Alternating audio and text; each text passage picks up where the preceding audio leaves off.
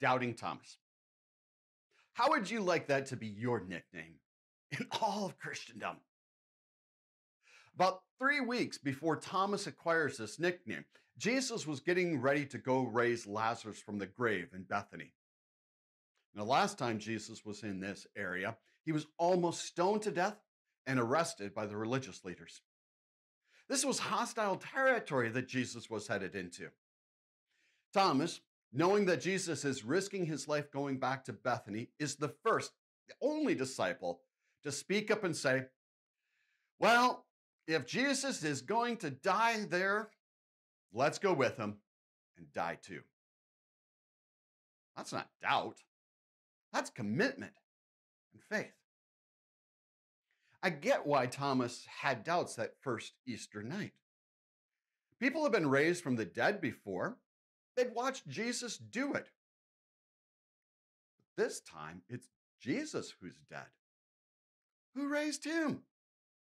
Seems like an impossible story for Thomas, a truth easy to reject, but hard to believe. Thomas is not the last one to have doubts about Jesus rising from the dead. Perhaps you do too. I mean, after all, it's not an everyday occurrence for you. People don't rise from being dead, let alone rise themselves back to life after 3 days buried in a tomb.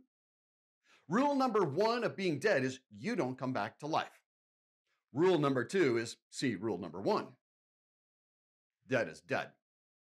Total absence of life. Resurrections like Jesus don't happen.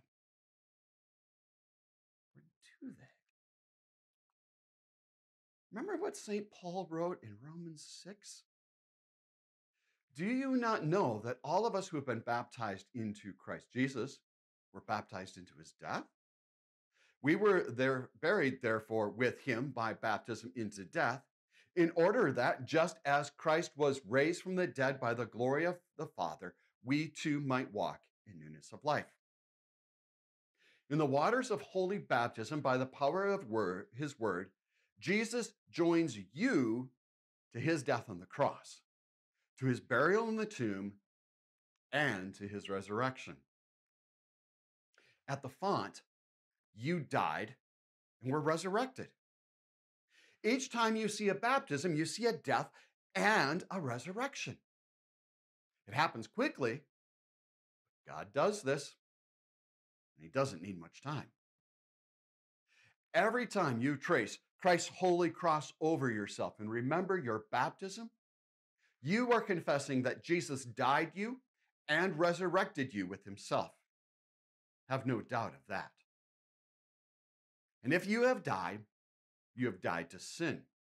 It's buried in the tomb. You have been resurrected to new life, a Holy Spirit empowered, Jesus-filled life, a life that knows your sins have been forgiven by Jesus. Don't be the Thomas that doubts, but the Thomas that boldly confesses Jesus has died. I have died with him. Christ is risen. He is risen indeed. And so have I by the power of Christ. Alleluia. Christ is risen. He is risen indeed. Alleluia. Thanks for watching us talk at you. If you want to see us talk at you some more, subscribe to see notifications when we talk at you the next time. Donate to support Higher Things at higherthings.org/giving. Help us to help you. And if you like this video, check out our website at higherthings.org and check out more content from Higher Things.